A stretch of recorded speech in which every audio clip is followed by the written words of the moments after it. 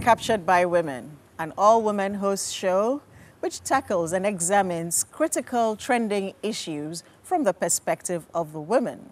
I am Elizabeth Olympio Emmanuel, and I'm joined today by Matilda Abahims. Now here's a recap of our show from last week.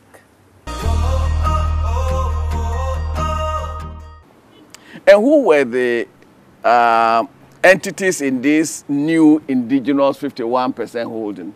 There were entities, none of which had any expertise in power distribution. Yes. Cobbled together overnight. About five. Cobbled together overnight. Is it surprising that we didn't do due diligence? And Whose we had responsibility time. would it have been to do the due diligence? First and foremost is the Minister of Finance. The Minister of Finance is the shareholder of ECG on behalf of the good people of Ghana. All right. The Minister of Finance signed the compact on behalf of the Minister of Ghana. So first and foremost, the Minister of Finance should be held responsible for this, for the damage to our international reputation. Secondly, there's a sectoral minister who oversees the sector. ECG falls under the sector. He brought this to Parliament, and he assured Parliament that the documentation will be made available. So he should have responsibility. MIDA, the statutory body was set up purely for this, under the office of the president. What were they doing? No.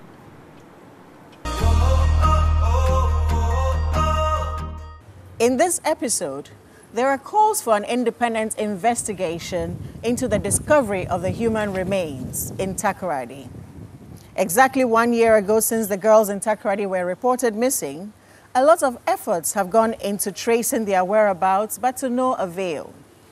The trail had gone cold for some time, but the discovery of some human remains in the residence of the key suspect, now in police custody, has resurrected the conversation on the missing girls.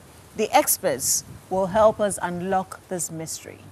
Also, we'll be looking at tracking apps to the rescue of kidnapped children. We are in an era where the everyday conversation now is all about kidnapping. Parents feel insecure because they are thinking about their children, their whereabouts, and what their movements are like. We will tell you about available apps that can be employed. Government has started demolishing structures in and around the Ridge Enclave. The exercise, which began on Wednesday, is to pave way for the construction of the National Cathedral.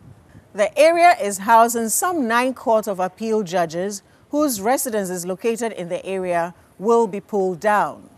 We will discuss the mixed reactions that have greeted this decision right here. The spin is up next when we return from the break.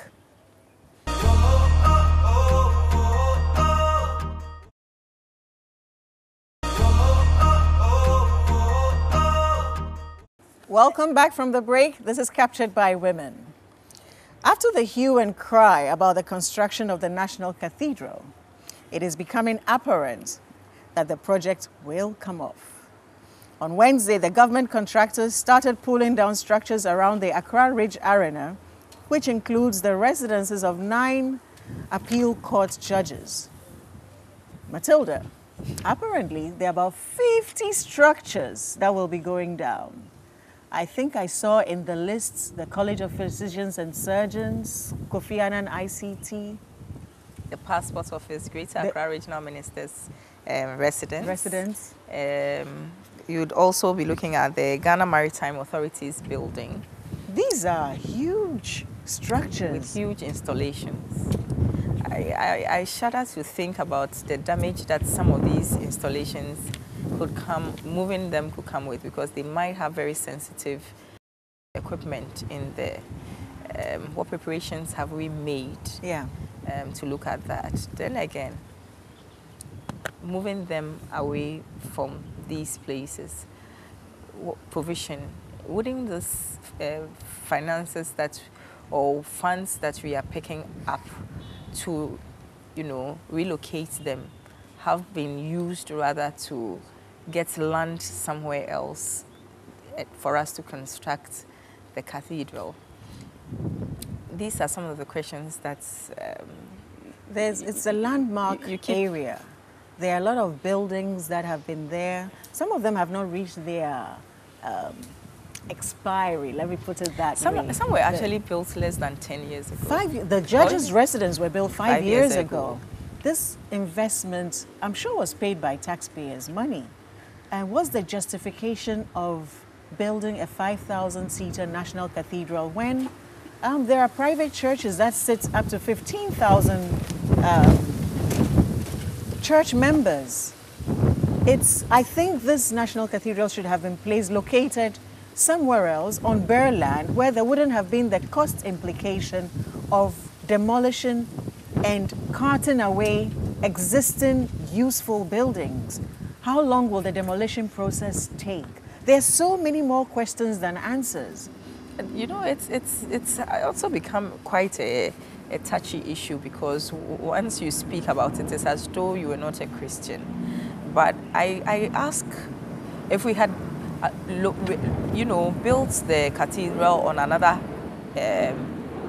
land and not where it is going to be located now, how many more jobs would we have created? How open would those places be? Because, if it's in a place where it's not so much open, then it means that you have people who would want to travel to go to that place, not just even traveling, but economic activity will be created for somewhere else, somewhere new. I think in Abidjan, in Côte d'Ivoire, they built the basilica in Yamoussoukro. They took it away from the city, so it created economic activity for somewhere new, somewhere else. And that has helped the development of La Côte d'Ivoire.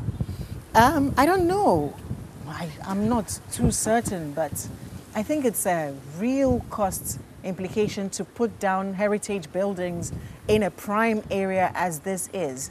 The circulation of transportation, people's movement, that's a huge edifice. How many years will it take to complete?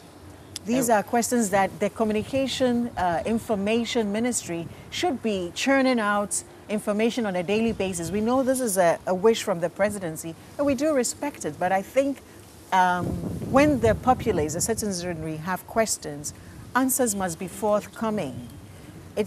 I hope the College of Physicians and Surgeons is not included, but the fact that the residences of these 9 court judges, appeal court judges, that was built barely 5 years ago, it's possible there are more structures, new structures fairly in this bracket for demolition.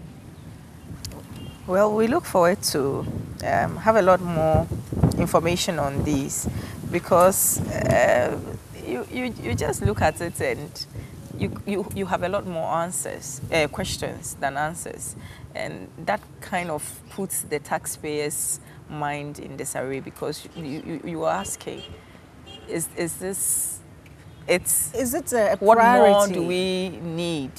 Korle Bu needs the pediatrics ward. There are children there on the ward that can't afford simple care for simple diseases. You have schools that you need to complete. We are on double track in the 2nd year. No, I think we need to speak a little more about this. In my personal opinion, I think it's the wrong location. It could have been located somewhere else. And 50 structures to go down. Well, I would love for it to be outside the central business area. Yes. Chopoli, Pram. We can go out You go there, enjoy fresh air. Beautiful scenery. No pollution. And relax. Perhaps have a lot of hostels or hotels built around it by the private sector, so that you get eateries. You can take it as a pilgrimage. For instance, you are in Ghana, but you are going somewhere to go and just pray, and because naturally, once that is being built, all the other businesses will flow towards that. Hotels, restaurants, hostels, schools, hospitals, they'll all come into the picture. Well. The decision is not ours. We can only state our opinion and hope we are heard. Coming up next on Captured by Women, we look at the discovery of human remains in the case of the missing girls.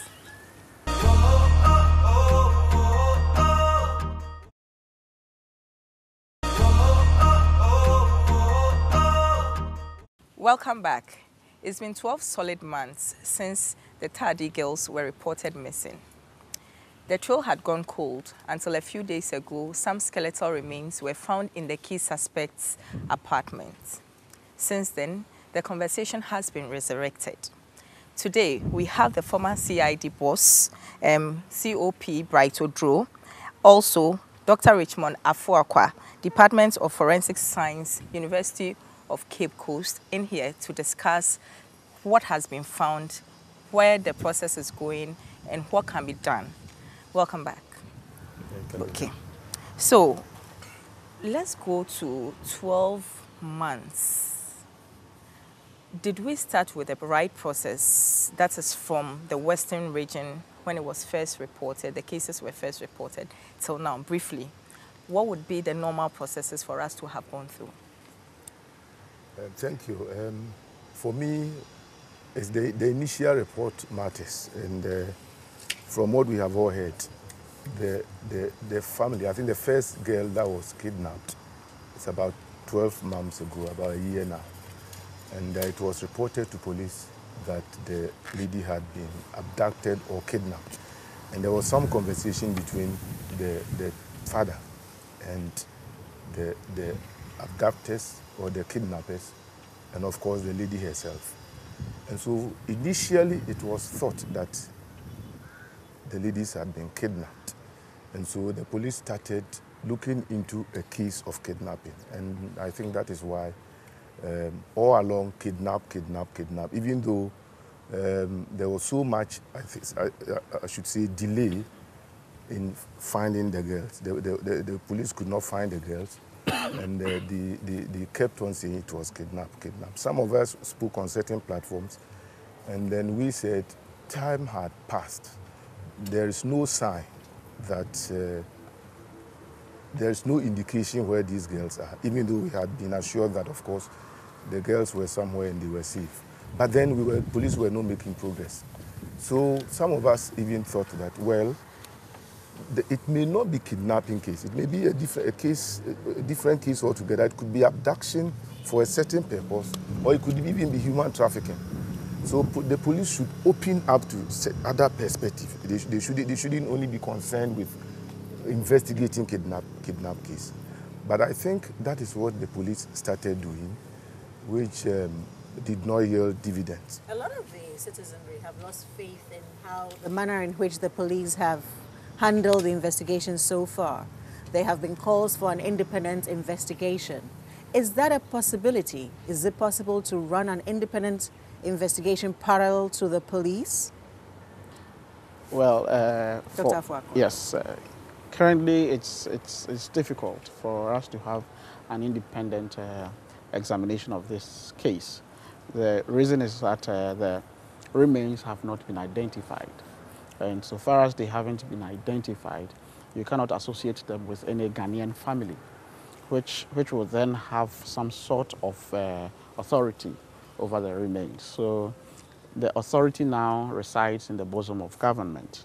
And in this case, the public institution required for this examination is the Ghana Police Service. Ghana Police, which will be the forensics department. Exactly. So, well, the CID. CID. Let's say the CID.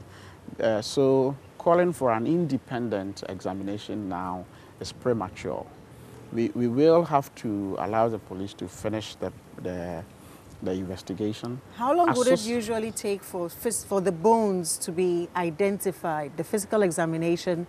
And you mentioned that it needs to be marked to a Ghanaian body. Family. So, family, yes. How long will this kind of, what time frame? It will be difficult to associate any time frame to this because, you know, in the forensic lab, routinely will do paternity testing, and you would expect that they will have the reagents for such DNA testing. There is no routine extraction of DNA from bones, so you won't expect them to have the reagents sitting on a shelf waiting for bones to come to the lab.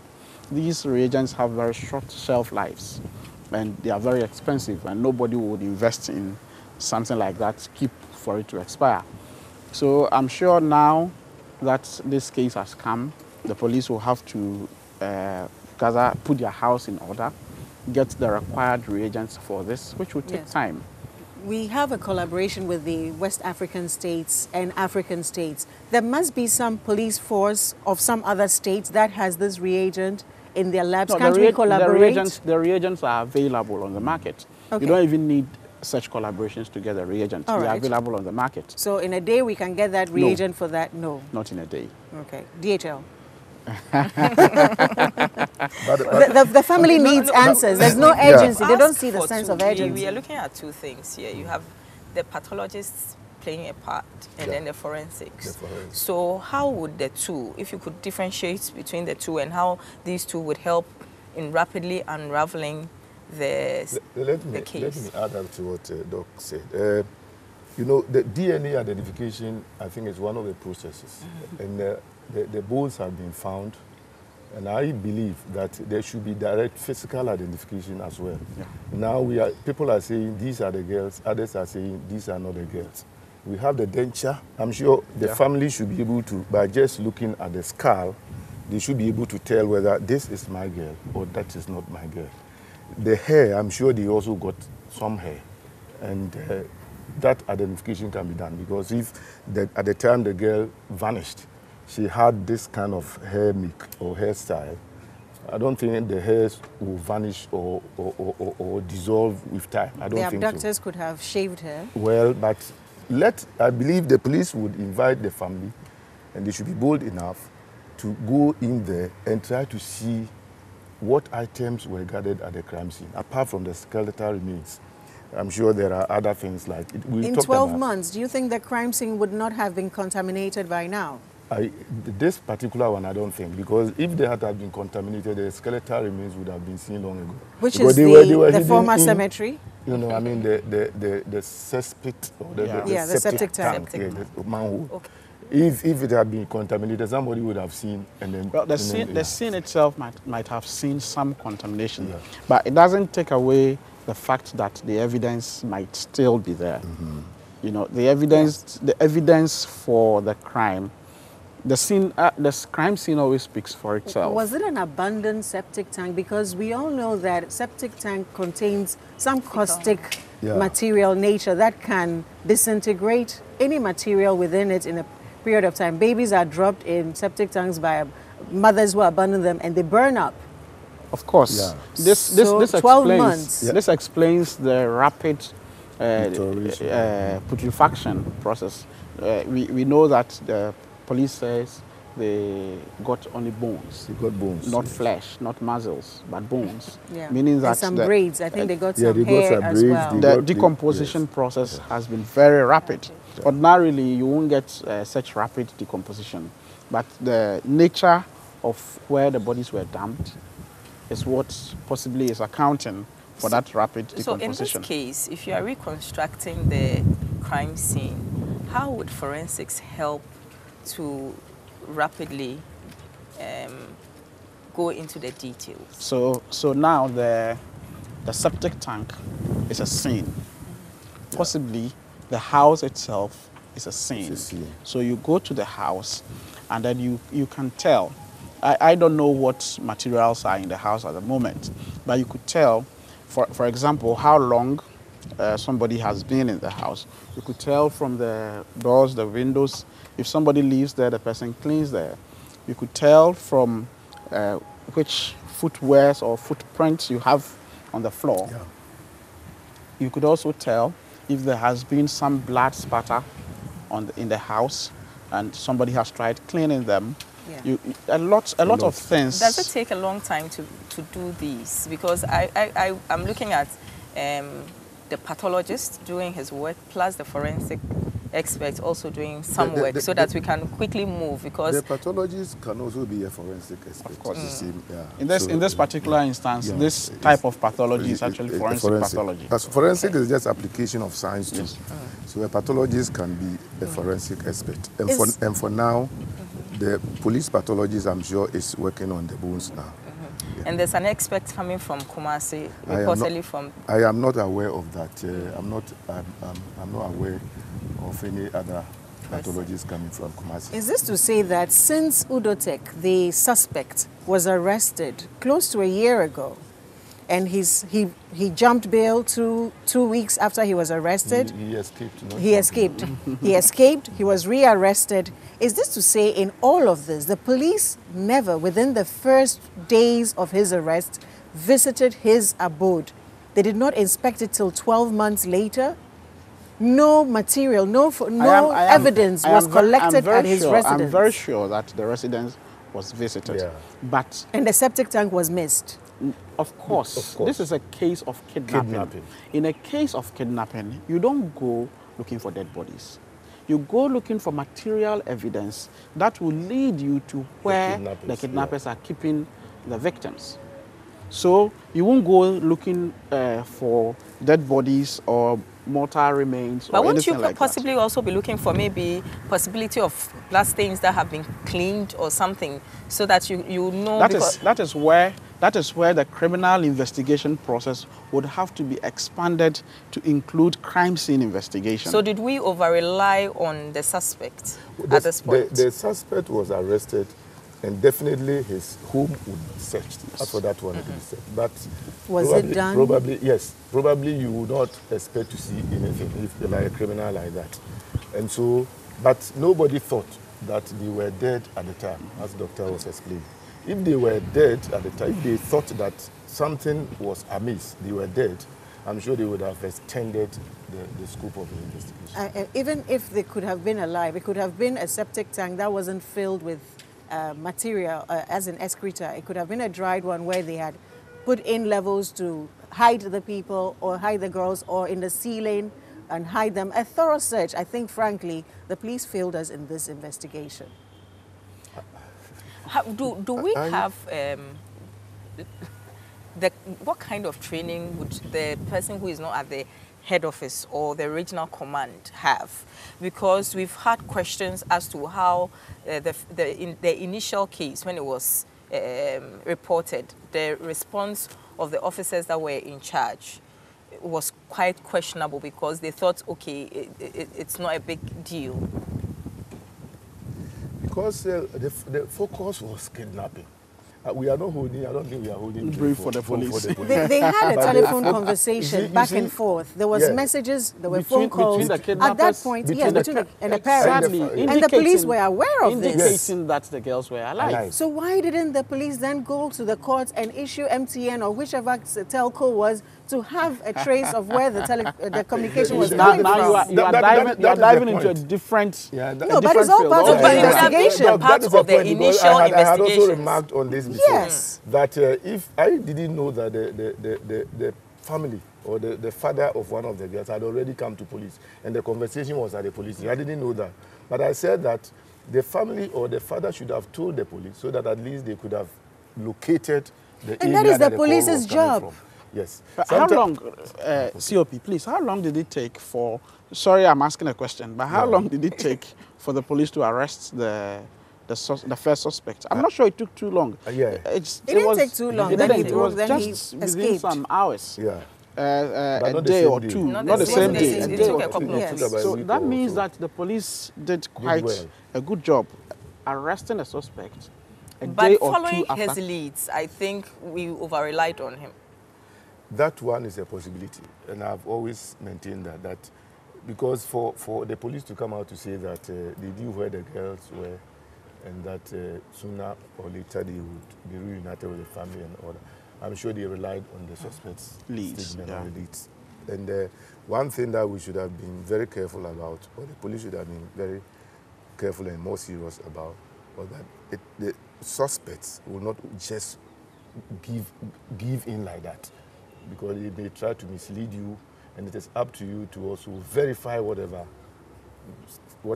information that you get from the suspect. Does this then justify calls for the director of CID to resign? There's a lot of pressure on her to resign because of some statements she made reassuring the family that the girls have been located, are safe, and will be reunited with their families. Provided that we are sure that the girls or the bones that we have found are the girls' bones.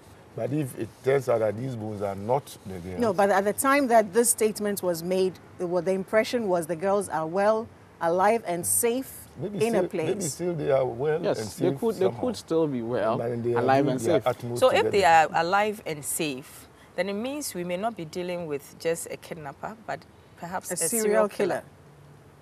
No, if they are If alive, they are and alive, safe, no, then No, there's if the they are bones. alive And and safe. safe, then it means that we have 4 people who are dead, and then we have 4 who have been kidnapped.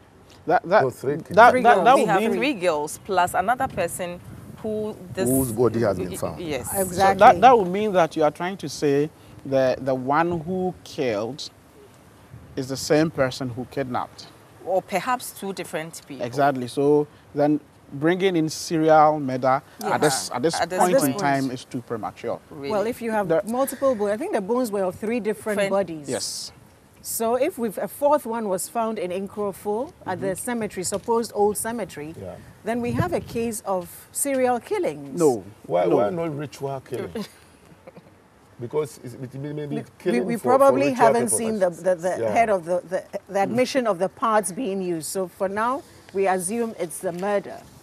But then A call- killing If without you the say calling ritual it- purpose. calling then it a it's serial one killing. One person, suspect who one is doing suspect. it, Yes. But we have not established that. Yes. yet. How many bones were retrieved from Udotek's residence? 3. Three. 3 bones belonging to From 3 his, different. that is enough to label the person as a no, suspected serial. you may be labeling Udotek to have committed a Committed a crime. crime. Yes. But there is no link between, apart from the bones being at the premise where he lived. He lived. There is no link between him and the bones. But what is there not a possibility of linking to a gang? or a team of- there is a possibility of even linking to Udotek, but that has not been That has not been established. done yet. So it how is- would you establish that, the possibilities? Interrogation. Once we discover that these bones are the girls' bones, then the next step is to link. Yeah. Even if Yeah, you see. I am getting a little bit it worried turns- with the interrogation bits, because this is somebody who has led us running around the country. You see, there are so many ways in getting somebody to confess. Strong interrogation, whatever.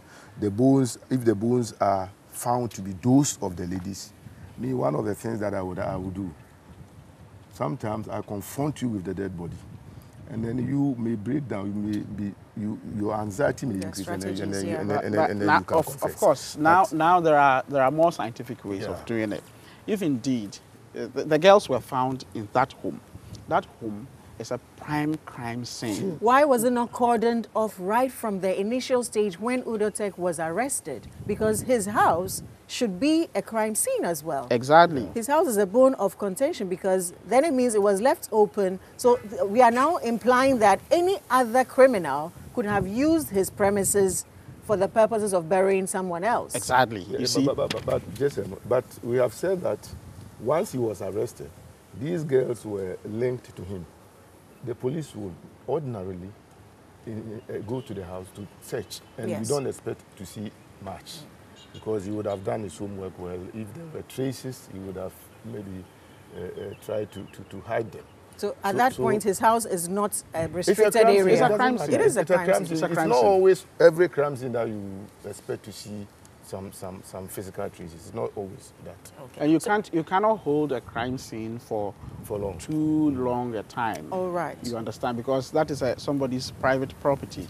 In as much as you want to do your investigation, the state couldn't have held that premise for 12 months. Okay. You understand? But this goes to say that whenever a crime occurs, crime scene investigation has to be paramount. Yeah. You understand? The curriculum for training detectives previously had very small portions of crime scene investigation. Okay. Fortunately now, it has been expanded. I think previously it was about just 2 hours tutorials. So they in crime collect scene. evidence from this The crime crime Exactly. scene. Now, the collaboration between our department and the CID has expanded that curriculum to cover between 3 and 6 weeks of crime scene management and investigation. So the hope is that the police CID personnel who will go through this training will now appreciate the essence of crime scene management and investigation. And hopefully, when there is another crime, they will do better than they have done so far. Okay. What advice would you suggest to the public, general public, where there are crimes? You know, something happens and then you find everybody rushing and walking in the areas and trying to... Yeah, it is the police that has to cordon sensitize. cordon off crime scenes. You know, crimes, we've been talking crime scene, but crime scene actually is the central location of the crime and usually the starting point of any investigation, crime scene. And so if you are an investigator and you don't visit crime scene, you are not doing any meaningful investigation. So that is it. And it is the police that have to let the public know or sensitize the public that once we are here, please stay off. It's not anybody who hasn't got anything to do with the crime scene that has to be there. Even police responders, we have first responders who go to crime scene because they are not experts. They are not crime scene experts. Yeah. They are not supposed to do anything with the crime scene. They only maintain crime scene protection for the professionals to come in. And even before the police, the first responder goes in there, I think, as she was asking, the public will have to know that once you identify that a crime has occurred at a particular spot, you stay away. Call the police. And call the police quickly. Brilliant advice. There is always time. We have seen periods where you see a crime occurs, somebody is dead, people turn the body anyhow. Yeah. By the time the suspects get there, the body has been moved. Reconstructing what happened to know exactly the process that went on there becomes a problem. Yeah. So stay away from the crime scene unless you're going there will save a life or property. Okay. Fantastic. Thank you very much, gentlemen, for coming through to give us insight into this particular issue. Thank you, Dr. Richmond Efuakwa, Department of Forensic Science, University of Cape Coast, as well as former CID boss, COP Bright Udru. Thank you. Thank you. We are in a technology era. Exploring security apps to track our children is coming up next on Captured by Women. Stay with us.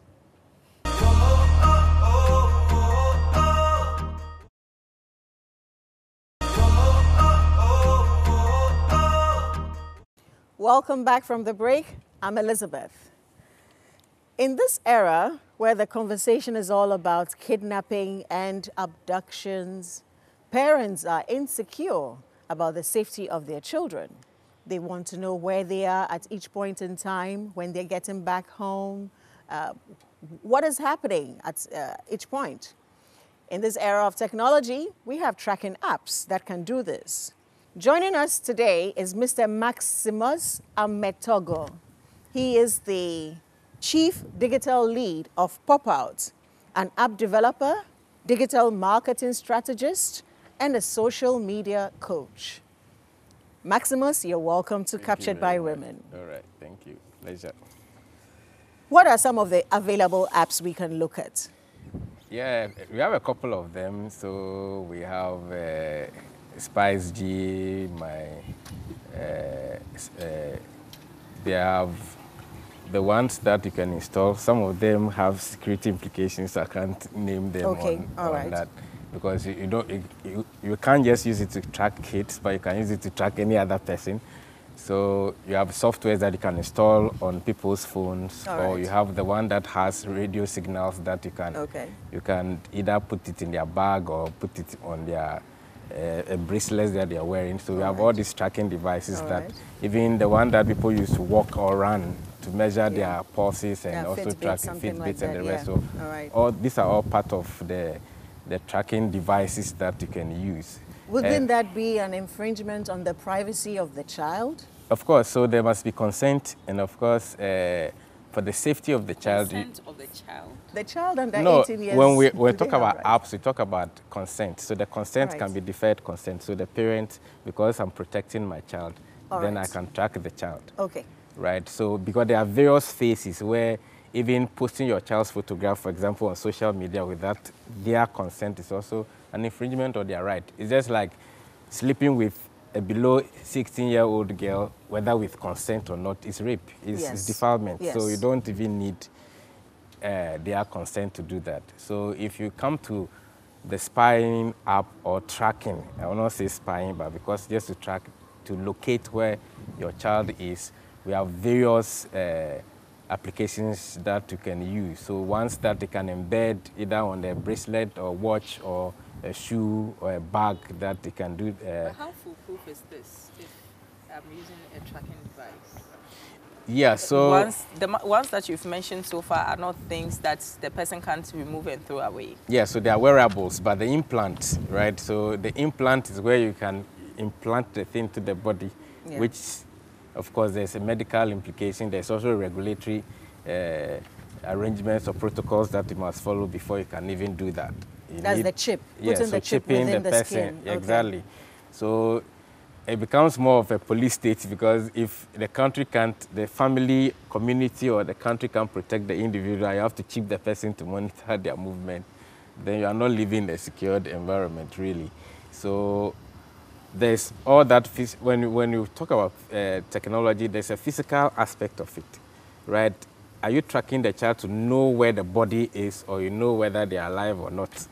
Or where the bag is, or the bracelet is, or where they are. The movement of the child. Yes, so the movement of the child. So those are some of the things that you look out for, because if you can chip a child and the child can still be kidnapped, maybe the time that you are not online, because you will not be online monitoring your child in real time. There are some apps that you can even do what they call geofencing, as in restricting the area within which the child can move. So if they go beyond that, you get a notification. Right, so those are available in other countries. You go to maybe even some beaches, they have that apps that you can wear, bracelets that you can wear on your child. So if they move a certain distance, you get a notification on your phone that your child is moving beyond a certain distance. Looking at the bracelet, what will be the costs of such a device? It varies. You know, sometimes you can buy a bracelet for maybe $10, but you can subscribe to the app for $490 a year or $100 a year, depending on the features that you want on the app. Are these apps available locally? Some are, but others are jurisdictional. They are regulated within countries that have certain laws that protect the subjects of the apps, as in the kid that is going to, you are going to put the bracelet on, or the parents who is also managing that system, and even the app companies, their level of security and all that, because they can also equally track you, the customer, to know where you are, and they can also, somebody can also hack into their system and know where every child is or closer. So what are the regulations pertaining to this? So the usual is the data privacy, data protection regulations. We have some in Ghana, not fully developed, but the challenge is the infrastructure setup. So the telecom infrastructure setup is there, but we've not plugged that kind of security into that system, so that when you are moving, a particular telecom company can signal that this person is moving beyond a certain physical or demarcated area, so you can trigger it's like alert. Big Brother is watching you. Exactly. Are we getting to that point where it's likely that we should, or there will be a recommendation for this kind of regulation? In fact, other countries are living there in decades. Other countries are already there, where they monitor everybody. Yes. In some countries, by the time you walk from your house to your work and back, you've been recorded by 300 I believe even our CCTV cameras. Our smartphones are already, you sign in, you log into your email accounts, your location services. Exactly. They know exactly all your where social you are media from. handles. All your handles, You know, anytime you take a picture, okay, the picture has the location stamp. Yes. Of exactly where you took it. Exactly. So when you take a picture here, the location stamp is on the picture, but usually we don't know that. So there are disadvantages of these technology apps as well. Is there a disadvantage? Because we are talking about the tracking. So you can of course, you can off the location. Turn it off, okay. Turn it off, but some are default. You can't change anything about that, because the cell site of a telecom infrastructure needs to know where your SIM card is located, so they can communicate and hand over calls when somebody is calling you from wherever location. So as for tracking where you are, your SIM card, that one is default. They know where you are, where your phone is. Are the tracking apps very popular in Ghana? They are not popular to track kids, but they are popular to track vehicles and motorbikes, of course motorbikes riders. And the rest. So some have advanced what do you call it, features where you can even stop a vehicle. Yes. From, you know, you can stop the engine, know where they are located, even know even the some fuel of the levels. vehicles have these devices. So what is going to happen is that any device in the future, because we're talking about Internet of Things, everything will be trackable. Everything will have a GPS inbuilt in it. So some cars will come with GPS, even cameras will come with GPS, phones already have GPS, fridges will come with GPS, so they know the location of the fridge and all that. So it's default, because devices need to communicate, and then people must know where a particular device is so they can track the location. For example, if you have a fridge where they know maybe the amount of tomatoes in the fridge, you know, there are smart fridges now that can even calculate the amount of tomatoes in the fridge and trigger an order on an e-commerce website for you. So the e-commerce website needs to know the distance between them and the fridge to be able to even calculate the time that they can bring you the device. So there's that, you know, dilemma, whether to do it or not to do it, because convenience is a key. Well, that's very interesting, because it looks like we are now beginning to rely heavily on devices rather than the human interaction. Looking at the apps and all that, would you recommend rather that we use the apps than sensitize the children? I will always go for the human connection first, right? So if the human intelligence or setup is not there, technology will mess you up, because technology is developed by human beings. It can be manipulated by human beings too as well. It's just like saying, okay, we are protecting maybe our office from people stealing our password. So you put all these swipes, cards at the door. Meanwhile, somebody in the office has a password that they can give to an external person to enter. Yes. So if you don't deal with the human factor, the psychology of the human being first, you will not have security from the technology space. So we have to educate children about how they interact with people, if they meet new people, how they must deal with them. If stranger is asking you for a phone number, you must not give your phone number, or give your dad's phone number to the stranger. If they ask you for your location, you have no right to give your location, because nobody has a right to ask you where you are or where do you live, for example. They don't have that right to do that. So you must educate children about that. Don't say, don't give your actual name to people. Don't tell them where you are located. Don't tell them your phone number. You know, if they have those information, that's what they use the social engineering stuff. They can use the same information against your parents or vice versa. Right? So you have to be very careful about that. Effective parenting comes in play. Exactly. Yeah. People sharing pictures of their children on social media. That is a no-no. It is a no-no. I always tell people. But parents are so guilty of this. Yeah. You know, it's probably lack of education on that aspect. In, I think, Australia or France, there were some issues where some parents shared the pictures of their children in diaper and the rest. And then when the child became 18 years, sued their parents. They sued their parents? Yeah. Rightfully so. Exactly. They are infringing on the child's privacy. You are supposed to protect the child's privacy. So if you take a picture of your child in diaper with powder on him, you think it's funny. What about if your child also had access to social media and took a picture of you whilst you were sleeping naked? That, look at my mom or my dad, she's sleeping and she's snoring, and shares it on his social media page without your consent. Yeah. So it's the same thing. So you have to, because anytime you put a child's photograph online, you are documenting the child. You are exposing the child to the world. You are building their digital footprint without their permission. Without their permission. And a lot of parents are guilty of this in the fact that they even take pictures of their school uniforms. They know where they are. Exactly. They know where they live, where they go, church they attend, the playgrounds they go to. Every and time. It's too much exposure. So there's this, the social media friendly people must have that education first and be more cautious about their personal security. Very important. And you see, the other side is that in our part of the world, we tend to accept friend requests even if you don't know the people physically. That's a challenge, because in other countries, people connect with friends they know on social media. So if I don't know you, I won't accept your friend request. So the people on my social media are my circle of friends. So even if I share a picture of my child at the poolside or the rest, it's just a family cycle. Yeah. So there's no external person. Now even malams are sending requests. Oh my goodness. You know, so you have all that. So you have to be very careful. The friends you make, the friend requests that you accept on Facebook and even the other social media channels. Yeah. To be able to protect your child, because if you introduce the person into that space, any content you share, they have access to it. Is it possible as well with the tracking app to educate the children such that they can trigger an alarm to the parents that someone has abducted me? Can something in that vein be developed in the wristwatch, in the bracelet? Press a button, I need help.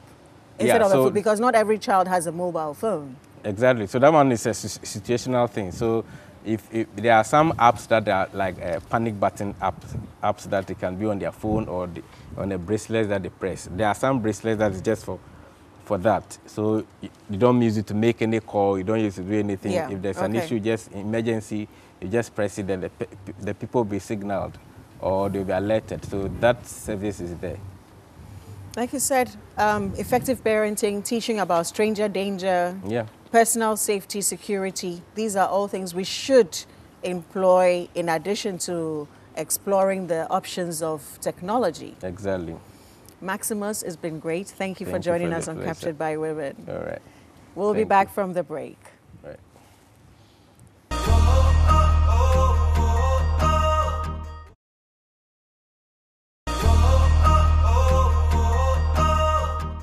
So, Matilda, what has been your high points for today during all our discussions?